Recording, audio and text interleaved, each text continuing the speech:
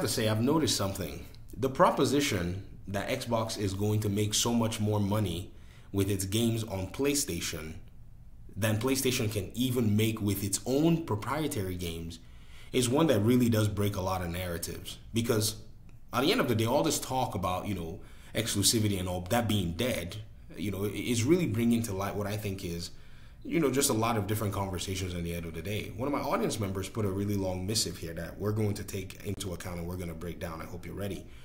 Now, this is in regard to me talking about PlayStation's own IPs selling quite low on PlayStation. But I think my argument may have been misconstrued, and I'll make it here in this particular video. Audience member of mine said, I still think you're underestimating the revenue a platform generates. Even if your hypothesis were correct that PlayStation players don't buy games, which isn't true, and I never made that hypothesis. In fact, I need to correct the record and set the record straight. I have said, and I'm on record saying, that PlayStation's exclusive compared to the other company that does exclusives in terms of sales is abysmal. Astro Cyborg is one of the channel supporters that clips a lot of content from other PlayStation fans across the board where they're talking about Xbox console sales, right? And I've shown you some of his videos, but one thing a lot of people don't really realize is when you look at the PlayStation exclusives, their percentage of sales compared to the number of PlayStation consoles is quite raw. Some games are doing 6%, some are doing 2%. Not many are even touching the 10% mark. Whereas Nintendo is literally pushing out so many copies of any of its IPs, and those IPs are made with less investment than these PlayStation games on average. So PlayStation players, compared to Nintendo players, don't buy their own PlayStation exclusives. So the narrative about PlayStation exclusives being this great thing is broken. It's not in existence anywhere.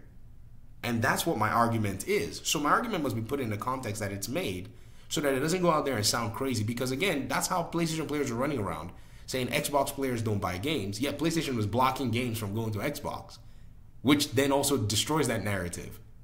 But that's a whole different video for a different day. I wanted to make sure we set the record straight. So you said this. The numbers still prove that PlayStation brings in significant revenue. Let's break it down. Consider the average casual gamer from a live service demographic, someone who primarily plays titles like GTA 5, Apex Legends, Fortnite, Call of Duty, and Marvel Rivals. He wants to buy a console but isn't interested in a PC. Either due to because it's more expensive, it's not, because it's too complicated, it's not, and he's a couch gamer, can couch game on PC. So again, these are misconceptions that sometimes I see. People will say this, oh, it's too complicated, it's too expensive. That's not true. That's what they say on the internet, but that's not reality, because people can say stuff and we can easily run in there and bring numbers, right? Then you said when choosing between an Xbox and PlayStation, he's likely to pick a PlayStation, especially if he enjoys franchises like Spider-Man. But I thought you said he's a live service casual gamer. So his enjoyment is not going to be a game like Spider-Man by any stretch. This is exactly what we're trying to basically paint a picture of. When the news leaked in around 2021, it was known that a million people exclusively played Call of Duty on PlayStation. They didn't play anything else. They spent 100% of their time playing it. And the percentages of people who play maybe 50, 60, 70, 80% shows that many of these people are not so interested in these exclusives. And we can prove it by the sales and those sales percentages being low on the PlayStation ecosystem compared to Nintendo, where Nintendo players are exclusively buying the Nintendo console for its exclusives to play them, judging by the high numbers of sales of these Nintendo exclusives. The data does not support your narrative, that I can see anyways. You see that? You said PlayStation offers strong premium exclusives, a trend that would only grow with potential future releases like Horizon and possibly even Halo on the platform. I think you may have inadvertently exposed PlayStation. You just said PlayStation offers a strong line of exclusives, but you didn't mention any PlayStation exclusives that are coming. Instead, you mentioned 2 Xbox games. Ouch. I think you may have just burned PlayStation. PlayStation offers a strong line of exclusives, which would also increase in trend by the time, boom, 2 Xbox games, one which is announced, the other one which is basically still a fantasy, releases. So you mean to tell me, even if I gave you this argument, that these so-called players that you said may be interested in live service games, then you said perhaps may be interested in some of these other exclusives, will be looking forward to Xbox games. This is the fundamental challenge with Xbox's ecosystem right now and PlayStation's ecosystem, is that for some strange reason, everybody wants to act like we're not so aware of the business tract when it's right here in front of us.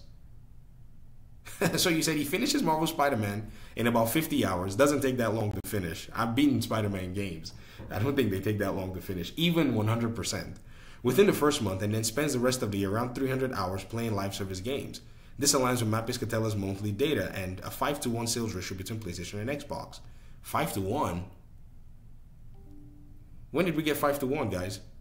I thought it was basically 3-to-1. 70 million to 30 million.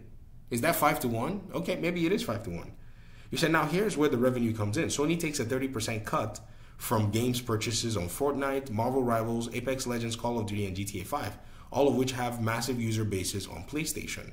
This means Sony benefits from the earnings of 5 different publishers. So, in contrast, Xbox is losing market share on console and can no longer rely on this model. Well, you also forget that based on Matt Piscatella's data, Xbox also gains this same revenue share from these same games that you just pointed, including 70% of Call of Duty and 70% of Overwatch and 70% of Forza on other platforms, while gaining 100% on their own platform. 100 is greater than 70 and 70 is greater than 30. You cannot try to convince reality that math is going to somewhat bend the wheel, because somewhere, somehow, you believe that PlayStation is racking up all of these 30%, revenue share from these games, while Xbox is also raking these 30% revenue shares and then 70% on PlayStation for Call of Duty and Overwatch and other games, and 100% on its own platform. You can't run the numbers to support your claim. PlayStation can't make more money than Xbox on these live service games. It's just not there. Just because they have all of these particular, numbers of gamers, but Xbox has the games in terms of the live service games and have the higher revenue share. So you said on PC, many of these live service games operate through their own platforms, like EA's launcher, limiting Microsoft's ability to take a similar cut. But they are on Xbox. Y'all would make conclusions about Xbox and jump past their 30 million users and jump to PC. Xbox barely operates on PC. Like, their PC platform is a joke. Like, compared to even Epic Games, it's a joke. If it wasn't for Game Pass, nobody would be touching that thing. This is where the fundamental problem is. Just because you want to calculate a 30% share for Sony, you've now abandoned the reality of Xbox's business. That's why they're going to win, because you are basically sleeping on their strategy. And PlayStation slept on their strategy this long that inside of the boardrooms, when it finally came out, they realized that their pillars were dated and behind the competition. And even though the fanboys may be running around saying a different story, the executives inside of the offices understand that this thing is a very different paradigm. Even if right now, think about it, Xbox has 10 live service games, I think 12, 12 live service games are going to be going on PlayStation once Age of Empires and Age of Mythology make their way there. If these games all do 10 million in, sales or in revenue, PlayStation takes, 30 million of them. They take, 30 million after all is said and done, 30%. Xbox still gets $70 million of revenue from PlayStation. Then they get 100% revenue from Xbox on their console. Then they get 100% revenue on Xbox on PC. Then they get 70% of revenue from Steam. How can 30% that PlayStation is going to get even close to that? Then, when you even look at the other games that are hosted on the Xbox platform, they get 30% as well from Fortnite and all these other games. You have to look at the totals. You got to look at everything. Even though PlayStation may be racking up all this revenue, their single-player games are eating so much money, their expenses are so high, that at the end of the day, their business doesn't even look profitable because they basically extended themselves so heavily. And while they were doing all that, they were depending on Call of Duty. But now Xbox has the biggest market share of the biggest game every year.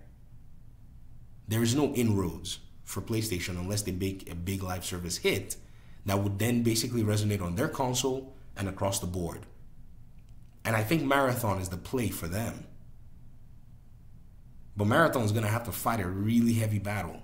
And it would need Xbox to make that final hurdle into where it gets successful. I'm sorry, man, but there's no way you can chalk this up. It's going to be hard to convince numbers that this is actually a win for PlayStation over Xbox. It's a win for them that they get 30%. Nobody's saying that. But it does not make sense because, again, 100% beats 70% and 70% beats 30%. And if you can get 70 from multiple sources and 100 from your own source, are you kidding me? While PlayStation is getting only 30? And 30 from other sources? They only need to sell 5 million more consoles. That's all Xbox needs to sell. PlayStation would need to push way more consoles than it already has. And I'm talking even into the into 100 million plus. But Xbox has an ecosystem that is just so wild. Subscription service with another 5 more million console units or 5 more million Game Pass subscribers. Sorry, but Xbox has already blazed past PlayStation in how it makes money. I don't think PlayStation can ever catch up. Minimal gains for Xbox will translate into way more money than even what PlayStation can do with even tens of millions of console sales. Because most of those consoles are going to just be bought to play Call of Duty. Crazy, I know. But think about it. Peace out.